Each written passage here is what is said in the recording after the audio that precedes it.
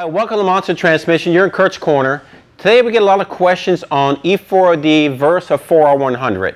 So we'll go over a couple of the most obvious differences between the two transmissions. They both fit a variety of all the Ford engines, including diesel. These are both the small block version that fit like a 4.6 or a 5.4 liter engine. So this is the earlier generation. This is from like 1990 until 1997. Okay, this would be considered an E4OD. It's a 4-speed, heavy-duty overdrive transmission manufactured by Ford, and a couple of identifying factors to look for to know what year you have. One is it has a tag on the transmission right here that has code numbers on it.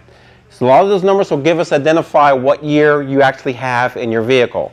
So those numbers are important. The other important thing to identify is where your speed sensors are.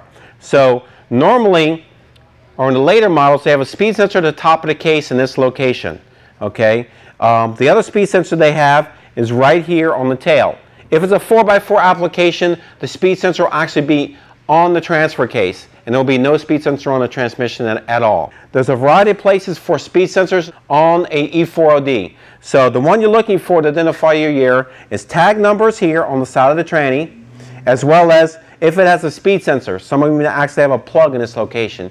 We need to know that information to make sure you get the correct product. So this is a 4R100, again a 4-speed automatic, and it has different locations for the speed sensors. So there's an input speed sensor, and it also has an output speed sensor. You notice this is here on the top of the case. The E4OD does not have any speed sensor there. So if you have no speed sensor here, then most likely you have an E4OD. Also, if you have a tail housing, the speed sensor will be on the top of the tail. That again is the output speed sensor for the 4R100.